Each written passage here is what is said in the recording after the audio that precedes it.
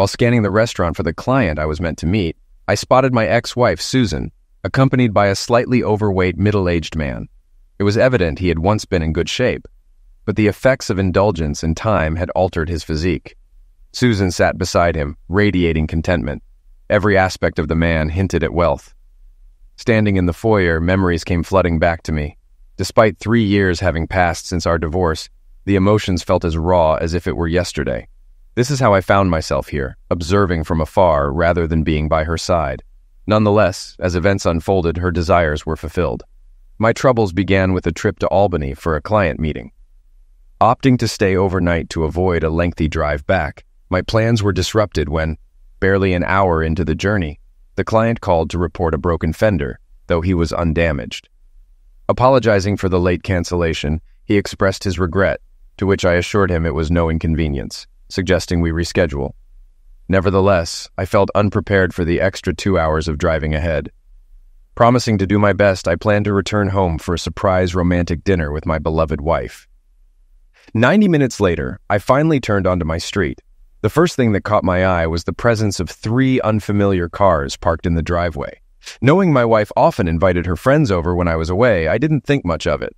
I parked on the street and entered the house, assuming everything was normal. However, the sight of 4 sets of clothes strewn across the living room floor immediately signaled that something was amiss. As I stood there, a gut-wrenching realization hit me. My wife's passionate cry wasn't a call for help. It was a familiar plea for more intense lovemaking. My heart sank as I grasped the truth. My wife was engaged in a carnal encounter with someone else. Despite my reluctance, I knew I had to face the reality awaiting me upstairs. Upon reaching the top of the stairs, I was met with the sound of my wife emitting a primal scream. Stealthily peering around the bedroom doorframe, I beheld 3 men. While unfamiliar with 2 of them, the third was unmistakably her boss from work, Jeff Davis. To my shock, they had my wife engaged in carnal acts. My disdain for Jeff deepened as he showered her with praise, acknowledging her assistance with his business clients. It sickened me to realize that this idiot was exploiting my wife for his professional gain. All 3 of them treated her as a mere object of pleasure, using derogatory language and exerting their dominance over her. Witnessing her behavior so alien to the woman I knew during our 10 years of marriage, I couldn't help but agree with Jeff's choice of derogatory label for her. Quietly retreating, I slipped downstairs unnoticed, seeking refuge in my office. Retrieving my digital video camera, I found it still had some battery life. With an old holiday cassette inside and space for recording, I aimed to document my wife's actions for legal purposes rather than creating some illicit spectacle. Setting up the camera at the bedroom door, I captured footage of my wife's face and the others involved, managing to endure only 510 minutes of the ordeal before my emotions overwhelmed me. While some might find such a scene arousing, for me, it brought only sadness and a profound sense of betrayal. Feeling utterly deflated, I sought solace downstairs to collect my thoughts. In my office, I retrieved my weapon from the safe, removing the safety as a precaution. Though not inclined toward violence, I couldn't shake the urge to assert myself if things escalated. Venturing into the living room, I confiscated the car keys and wallets from the discarded pants strewn across the floor, deflating the tires of all vehicles parked outside, including Sue's car. Returning indoors, a sinister grin crossed my face as I concocted a plan, confident it would succeed if Sue took her cell phone. Spotting it on the bedside table during my recording, I readied my camera, positioned myself discreetly behind the stairs, and dialed her number. After several unanswered attempts, she finally picked up, the silence in the house indicating she had warned the others to remain quiet. Sue, breathless, inquired, "Hey, Bobby, how's Albany?" The faint chuckles of the men in the room were audible. "You seem winded, are you okay?" I pretended concern in my voice.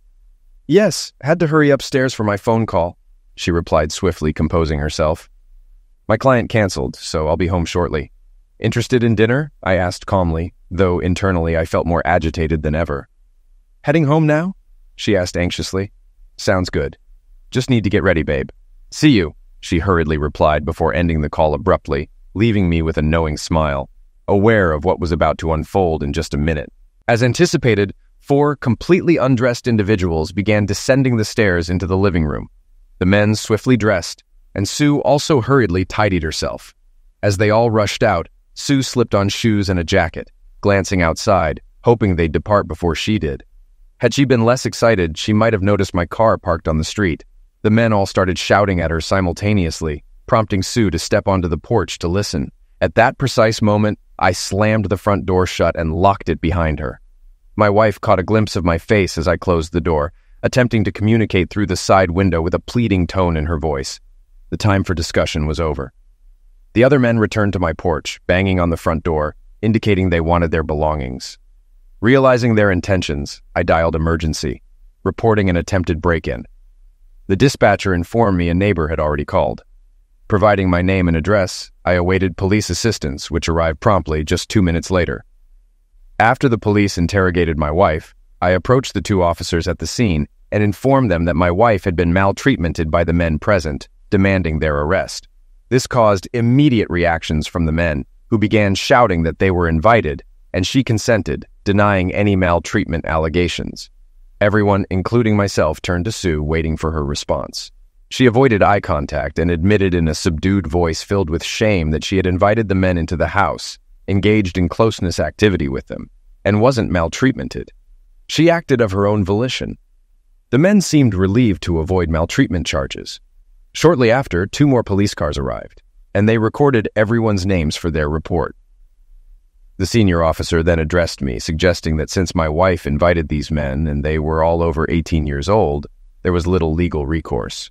He recommended counseling or similar assistance, delivering the remark with disdainful glare towards my wife. I instructed the police to call a taxi and informed them that Mrs. Thomas would not be allowed back into the house. That evening, one of the men called a taxi after discovering their flat tires. They also attempted to accuse me of stealing their belongings, but I refuted their claims to the police. Turning, I walked back to the porch, where Sue remained with them until the taxi arrived. I stood on the porch, my eyes flashing with anger. Despite my fury, my wife bravely approached me. Unaware of my rage and the firearm on my person, she may have fled had she known. "Bobby, I'm deeply sorry," she attempted to speak, but I swiftly interrupted. "You've shattered my heart, and I'll never forgive you. Jeff called you a strumpet, and honestly, I think it's fitting. Henceforth, I'll refer to you as such and won't use your real name again. If you ever need to communicate with me, do so through Tad." With those final words, I retreated into the house, locking the door behind me, leaving her standing there. She hurried back to the group in tears, and Jeff moved to console her. She rebuffed his embrace, which oddly brought me some solace. However, my fleeting satisfaction soon waned. Upon returning to my bedroom, the scent of lovemaking pervaded the air, further incensing me. I erupted in fury, ransacking the entire room. Hauling the mattress, I hurled it onto the front lawn. Retrieving my toolbox from the garage, I disassembled the bed, tossing its pieces outside along with the mattress. Returning to the bedroom, I seized Sue's cell phone from the floor, scrolling through her contacts and messages. Predictably, I discovered repugnant emails, photos, and even videos of unfamiliar men engaging in carnal acts with her. Examining the images, it was evident she was acquainted with them. I chuckled bitterly at my former attentiveness to her, realizing those days were long gone.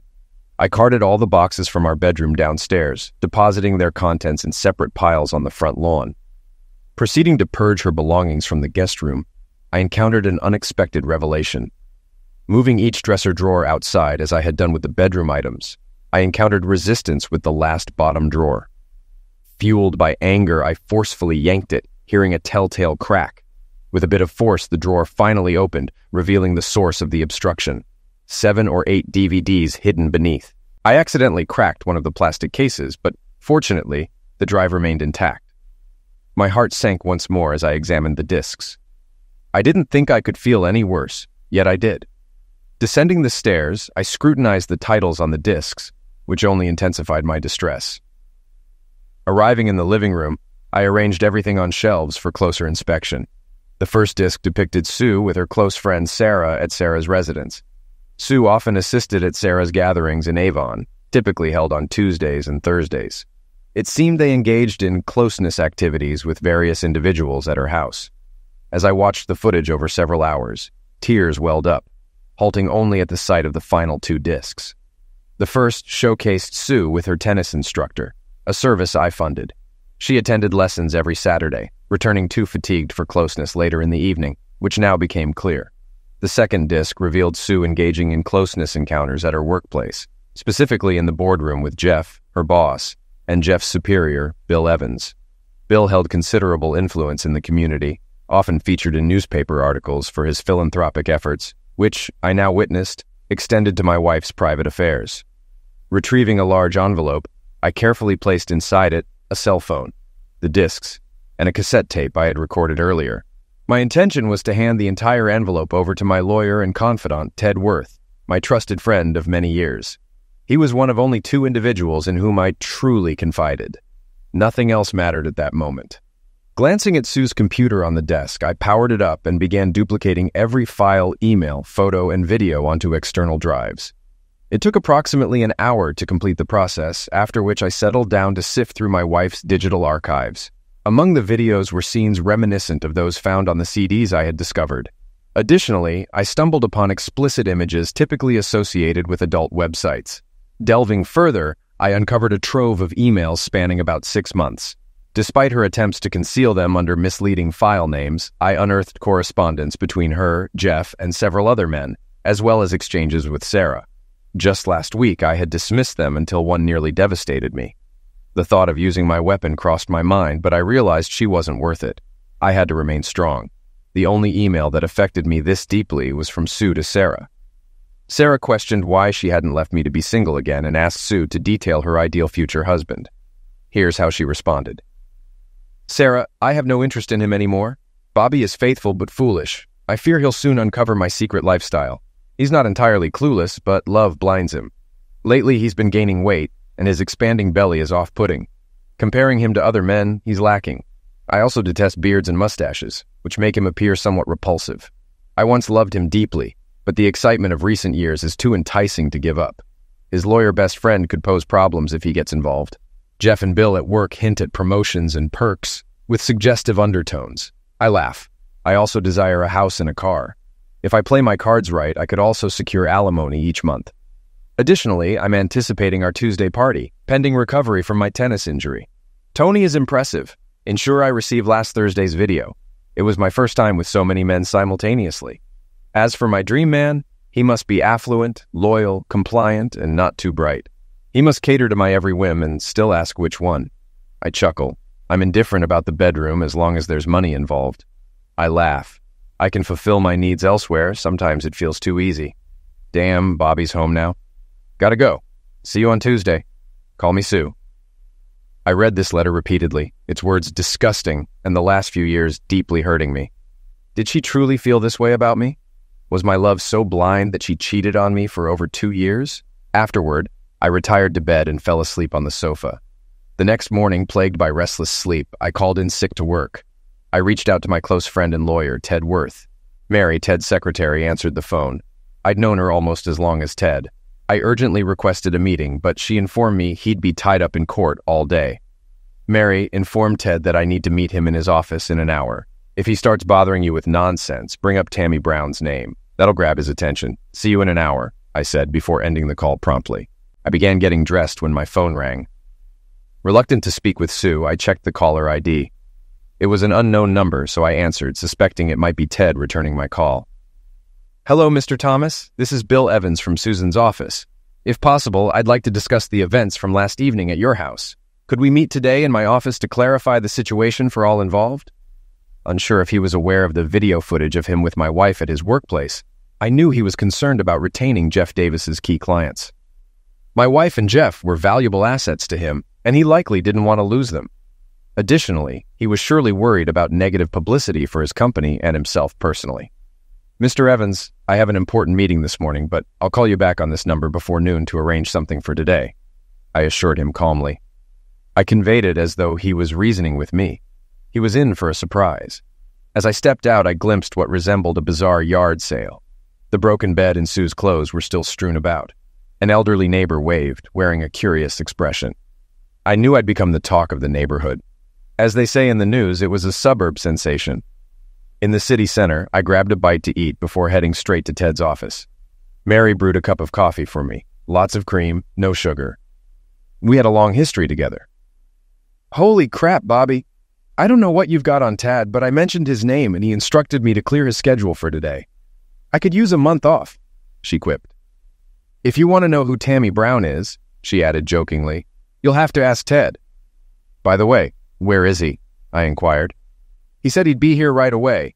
He needed to reschedule his meeting with the judge for today's court hearing, she informed me.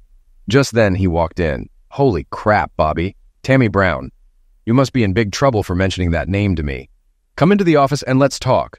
Mary, don't patch me through to anyone right now, Tad quickly interjected.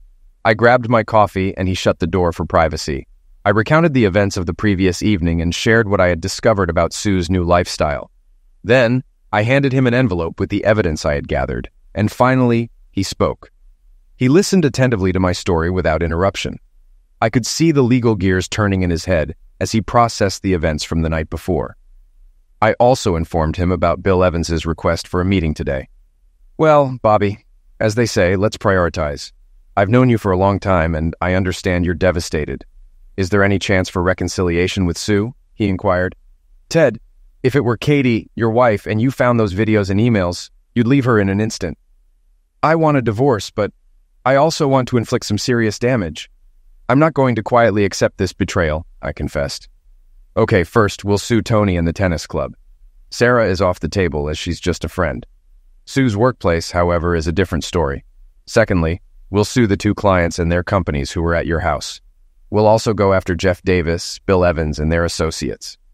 He warned that things might get worse before they get better, Ted cautioned me. But I don't care. Even if I have to resort to physical confrontation, I'm going to make these people pay for what they've done through Sue, I asserted with anger in my voice. All right, Bobby. Recap what Bill Evans wanted, and we'll proceed from there. Ted informed me that we explored several options, and I favored the final one. A direct attack on Sue's workplace seemed most fitting.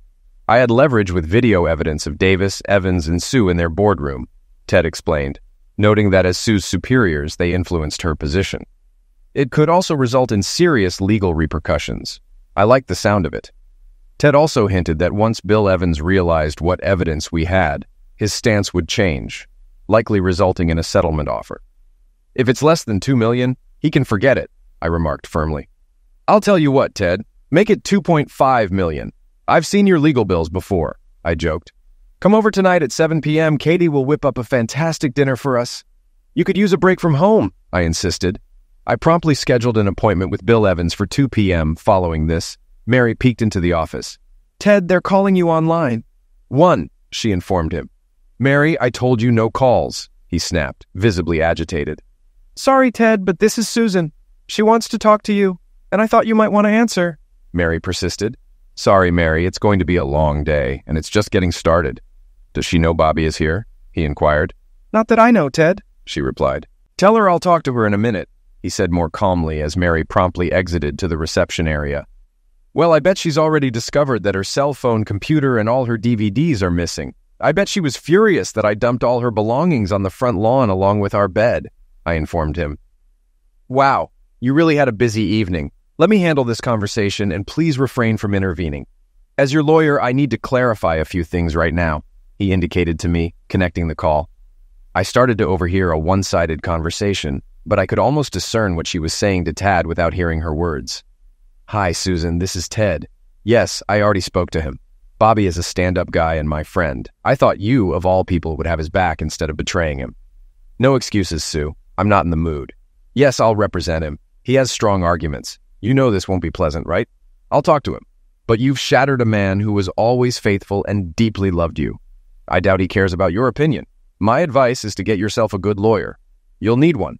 Yes, Bill Evans scheduled an appointment for 2 p.m., though I don't think you should attend. Listen to me, Sue. If you even attempt to eavesdrop outside the office door, I'll advise Bobby to leave, and things will escalate. It's better to wait and keep yourself composed today. I know he put your belongings out on the lawn, but just as you can invite strangers into your bedroom, he can remove your possessions from the house. Frankly, I'm surprised he didn't resort to violence last night. Yes, he was armed, but for self-defense purposes. Remember, he believed you were in danger of assault. It's in the police report. I can't say for certain, but if it were my Katie, I'd likely be in custody right now. I think he acted out of anger given the circumstances. Regarding your computer, cell phone, and any other missing items, you'll need to speak to the co-owner of the house. Perhaps he left them on the lawn along with your clothes, and someone took them. I've handled all the escrow paperwork for the house, and you both have equal rights. How you exercise these rights is up to each of you." Ted responded that he would inform him immediately and advised Sue sternly to remain where she was and let Bobby stay in the house until things were resolved, as it wasn't safe for her to be there with him at the moment. He then told Sue not to push it and expressed his temptation to punch her in the nose. He instructed her to stay with Sarah and promised to be in touch, asking her lawyer to contact him once they've retained one. Tears wouldn't sway Ted now, as he was not only Bobby's legal counsel, but also his friend. He stated that her tears wouldn't move him, and that he could be ruthless when necessary, which seemed to be one of those times. He expressed regret that she would witness a side of him only his enemies see, and warned her that she wouldn't like it. Ted concluded by instructing Sue to keep her distance from Bobby and remain in her office for the time being, as he wanted nothing to do with her. Glancing up at me, Ted asked if I caught most of that conversation, his tone tinged with sadness. I confessed to my friend that I did catch most of it, expressing my wish to confront her face to face and express my true feelings. However, I admitted that I didn't think I could bear the pain of seeing her again, at least not yet. "I have a couple of requests for you, Bobby," he said, his demeanor shifting instantly to one of positivity and optimism. "First, hand me those tapes." Tad indicated for me to retrieve the videotapes from the envelope, those from the previous night, the ones featuring Tony at the tennis club, and the footage of Sue with Mr. Davis and Mr. Evans in her office. After handing him the tapes, he instructed me to invite Mary to join me for lunch. I gave him a puzzled look, to which he promptly responded in kind. "I think it's best if I review them myself to spare you any further distress before our meeting at 2 p.m. Moreover, I don't believe watching this material would benefit you right now. I don't want you to be upset before our meeting with Bill Evans." I acknowledged his wisdom and thanked him before sharing the good news with Mary. She jokingly suggested I take her to an upscale restaurant if Ted was footing the bill. We both chuckled and left the premises. Mary proved to be an excellent dining companion, and for the next hour, she helped me forget my troubles. Upon our return, we heard Ted cheering as we entered the office. He was in high spirits, doing a little victory dance at his desk. "These recordings are a game changer, Bobby. I can't believe it," he exclaimed. My expression turned bittersweet, and I think he finally grasped why. "Oh, Bobby, I'm truly sorry I didn't acknowledge the significance of these videos. I know Sue's actions have deeply hurt you. I was just excited about what I uncovered," he apologized sincerely. "Bobby, come over here. I need your eyes on something." Ted beckoned me, and I complied, positioning myself behind him to view his screen. "Did you watch the entire video Tony shot at the tennis club with Sue?" he inquired. "No, I only managed to skim through some of it last night. It was tough to stomach without feeling the urge to lash out or worse," I admitted honestly. "Well, brace yourself. Towards the end, just after Tony and Sue finish, they attract a small crowd in the men's locker room. Yes, the tennis club's locker room. I hate to say it, but she let the other men who were watching join in after Tony. I'm not telling you this to upset you, but to shed light on this guy right here," Ted explained, pointing at the screen on his desk. The individual he was indicating was an older man DML treatmented in a towel. With his long gray hair and a walrus-like mustache, he asked if I recognized him. Ted hit play on the video, and I saw him discard the towel, revealing a substantial package any man would boast about. The issue was, he went straight to my wife and engaged in coition with her. The next moment, she was surrounded by 5 more men eagerly awaiting their turn, I recounted. "Ted, I have no clue who this guy is, but I presume you do," I responded, trying to maintain composure. "Bobby, this is ammunition for our meeting today at the tennis club at 16 Nasi, he informed me, his excitement palpable as he explained his strategy. I grinned when I heard his plan. Besides being my friend, Ted was an exceptional lawyer. I was relieved to have him on my side this time. We departed his office for downtown, armed with a portable DVD player, some printed photographs, and legal envelopes. Upon arrival at Sue's building, we proceeded to Bill Evans's office on the top floor, with Sue's office located 1 floor below. After waiting in the reception area, we were eventually ushered into Mr. Evans's lavishly furnished office. Just before entering, I sensed someone observing me from the hallway. I glanced in that direction and caught a glimpse of the woman before she vanished around the corner. Guess who? I thought to myself, relieved I wouldn't have to confront her today. We stepped into Bill's office, adorned with opulent furniture and adorned with plaques, awards, and photos of him with various notable figures. The thought crossed my mind. Had he ever brought Sue here? At that moment, my disdain for Mr. Evans intensified more than ever. I introduced Ted and took the lead in the conversation. "Hello, Mr. Evans. This is my friend Ted Worth, and he'll be joining us for the meeting you scheduled today," I informed Bill as we exchanged handshakes. "Mr. Thomas, Bob, I thought this was meant to be a private meeting between you and me," Mr. Evans inquired. "Well, I decided to bring Ted along. Anything you have to say to me, you can say to him as well," I stated firmly, without opening it up for discussion. He accepted Ted's presence and directed his remarks solely at me, disregarding Ted. This brought a smile to Ted's face. I anticipated what was coming next, but allowed Mr. Evans to speak first before we burst his bubble. "Bob, may I call you Bob?" Bill asked. "Absolutely no issues. In fact, I thought it might be beneficial to have Jeff Davis present at this meeting too." "I'm not sure if it's feasible, but it concerns him as well," I informed Mr. Evans. After a brief pause, he pressed the intercom button. "Julie, inform Jeff that I require his presence in my office immediately. Tell him to drop everything and come here right away." "Understood. Jeff will be here shortly. In the meantime, I want to express my sincere apologies for the trouble caused by Jeff and Sue in your life. I know last night must have been awful, but if we collaborate, we might be able to find a solution beneficial to all parties," Bill expressed optimistically. "What exactly do you mean, Mr. Evans?" I inquired, waiting for Jeff's arrival. "I genuinely care for your wife, Sue," Bill began, but was interrupted by Jeff's entrance. He hesitated momentarily, appearing as though he might turn and leave, but Bill instructed him to take a seat. Reluctantly, Jeff complied, avoiding eye contact with me. "Bob, I wanted to convey that I have great affection for Sue. Almost like a daughter," he started to speak when Ted interjected. "Are you implying you have a penchant for incest, Mr. Evans?" Ted asked, catching him off guard. I chuckled to myself, understanding the intent behind Ted's remark. What are you suggesting? Do I have a fondness for incest? What on earth does that mean?"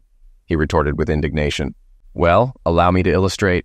As they say, a picture is worth 1,000 words, Ted stated, placing the DVD player on Bill's desk. "These are screenshots from the video you're about to watch." He handed them to Jeff, not Bill. Jeff's eyes widened, and he passed them slowly to Bill. The images depicted Bill and Jeff both involved with my wife, leaving no room for doubt about their identities or actions. I even suspected Bill recognized his own boardroom table where he and Sue had engaged in their activities. "Jeff, are you seriously telling me that you were foolish enough to record this on video and distribute copies?" Bill queried, nearly speechless. It was evident that Jeff was currently unable to provide a response and appeared completely dumbfounded. "Well, Mr. Evans, here's how it's going to unfold. Oh, and just to clarify, I'm Bobby's attorney as well as his friend. So let me outline what we expect and how we expect you to address it," Tad informed the shocked audience, thoroughly relishing the moment. "Firstly, Sue retains her position without question. Bobby believes she'll require employment, and she seems to fit in quite well with everyone here." He directed this statement to Bill, accompanied by a subtle wink. "Secondly, Mr. Davis is no longer part of the equation here. Sue stays, and he exits," Tad declared to Bill, gesturing towards the flabbergasted Jeff. "Thirdly, we expect you to present us with a monetary offer that respects our intelligence. We'll entertain your initial proposal and provide a yes or no response within 5 business days. We anticipate taking legal action within 2 months, possibly sooner if necessary." Before they could interject, Tad initiated the video playback, swiveling the screen for Bill's viewing. It depicted both men engaging in carnal acts with my wife repetitively in their boardroom. Jeff didn't need to watch, given his involvement in the video recording. Bill simply observed with his mouth agape.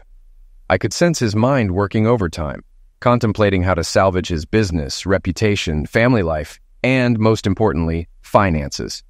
I knew action would be imminent. "Jeff, after these gentlemen depart today, we'll need to have a serious discussion about your future employment here. I'll consult with my legal counsel to negotiate a settlement that satisfies you to some extent. You both comprehend the potential repercussions for our business if this information were to surface prematurely," Bill mused aloud.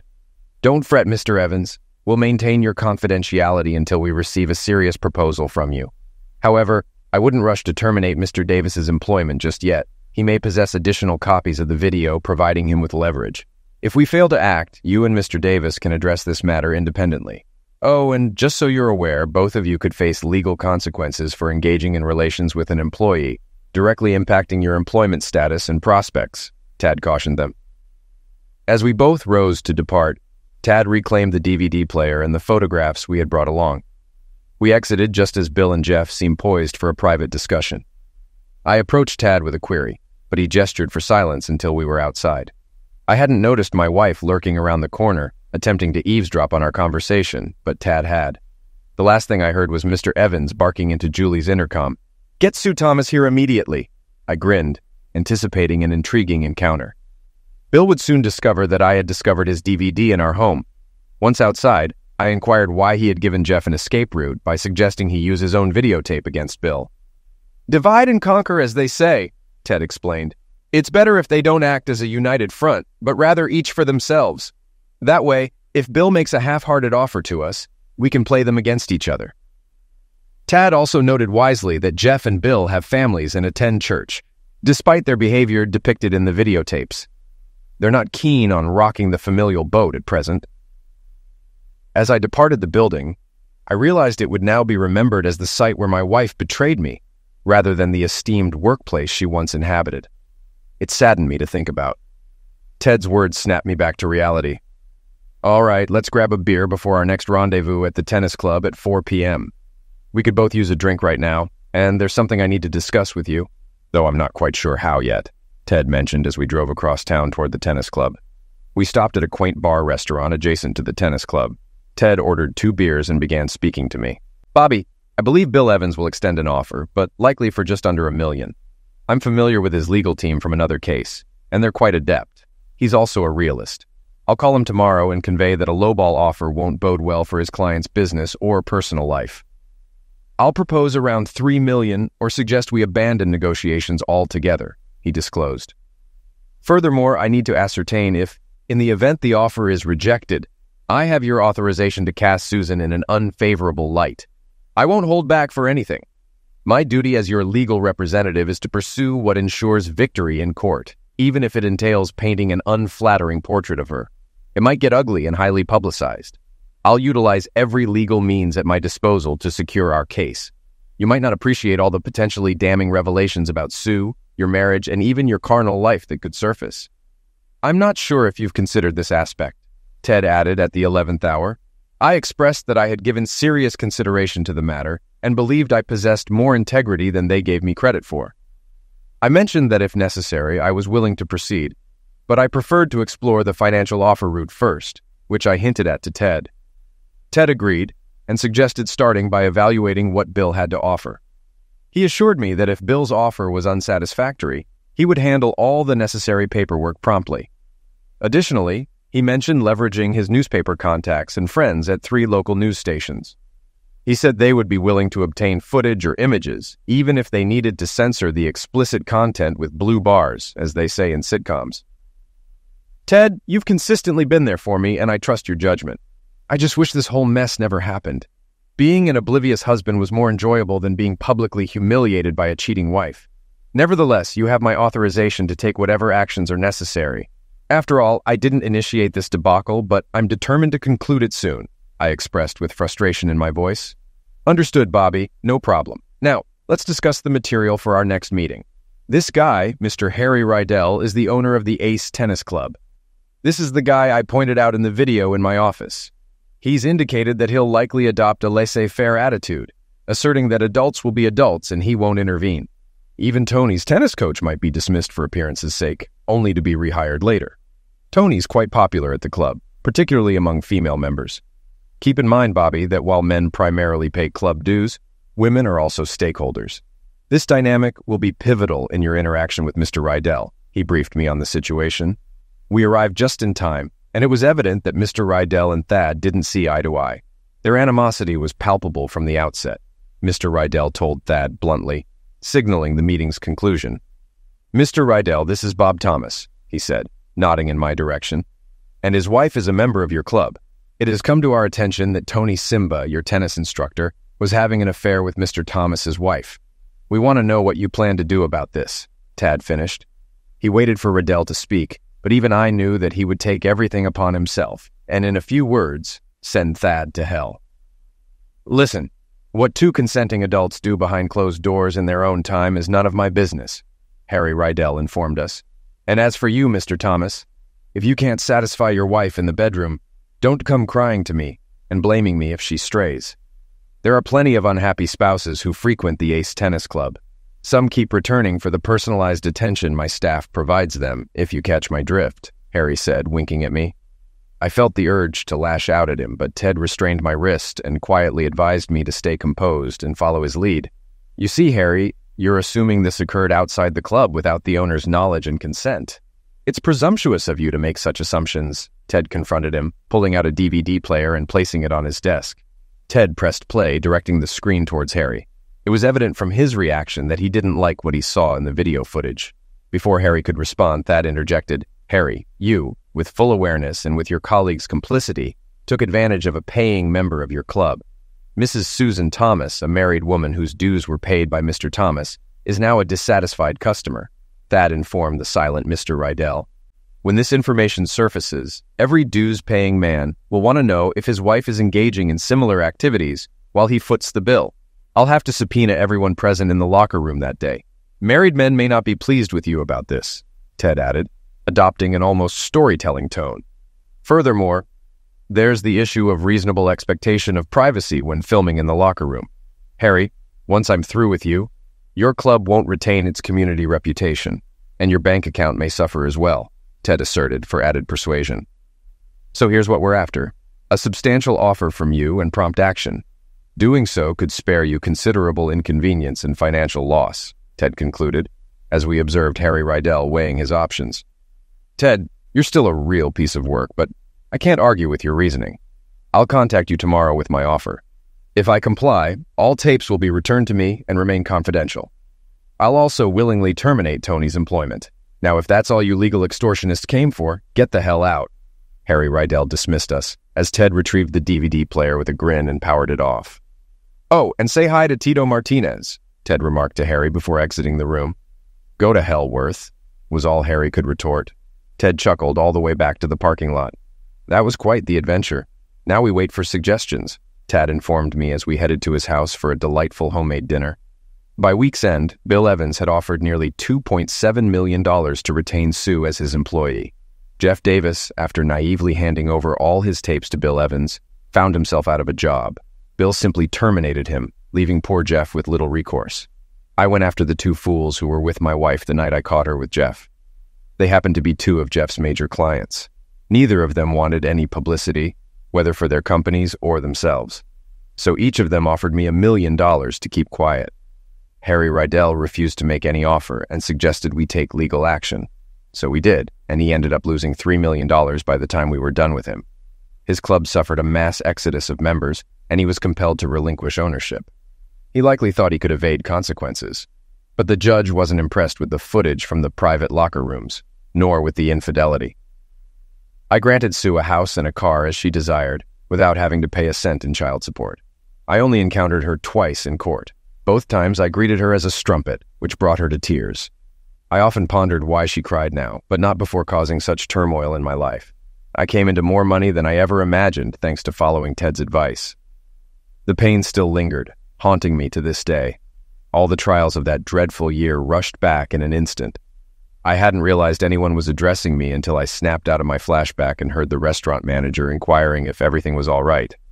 Unsure how long I had stood there lost in thought, I shook my head to clear it and returned to the present.